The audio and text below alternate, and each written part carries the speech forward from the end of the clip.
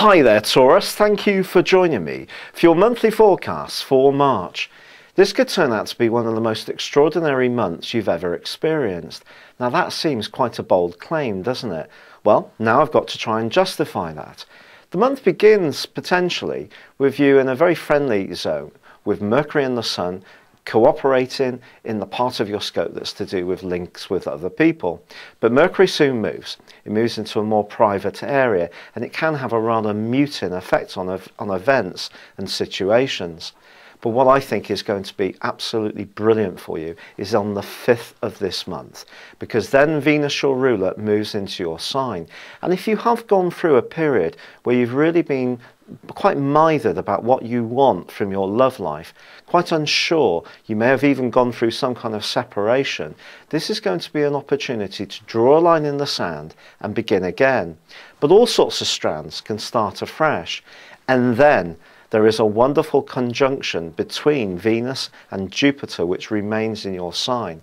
This can give you a sunny optimism which is just absolutely impossible to recreate. Now, Jupiter is only going to be in your sign for a few months longer, so you need to take this opportunity with both hands, because it'll be 12 years before it returns to you.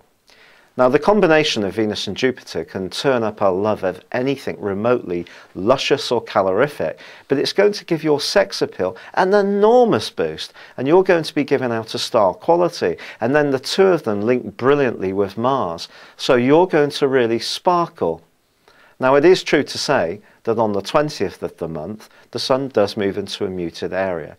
And with Mercury starting to twist backwards also from the 17th, if there are concerns, well, I do feel that these can become stronger in your thinking, particularly if it's to do with people that you can't quite rely upon.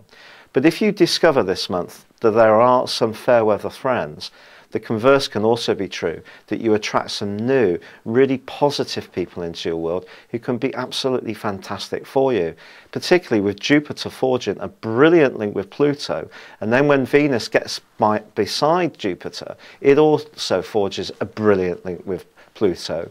And the theme of expanding your world through travel, higher education, linking with people who are more open-minded is something that can really take hold in a very meaningful way.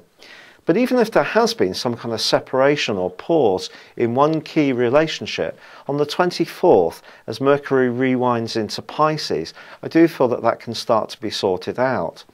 The only cautionary note really comes right at the end of the month, as Mars does go face to face with Neptune. This could give you a choice around your love life, and it may be a difficult situation and a tricky decision to make, but it's quite nice to be in the position where you may have one to actually decide upon, because it suggests more than one person could be really wooing you and trying to win your affection. It's been a pleasure being with you. Thank you for joining me. Good luck and goodbye for now.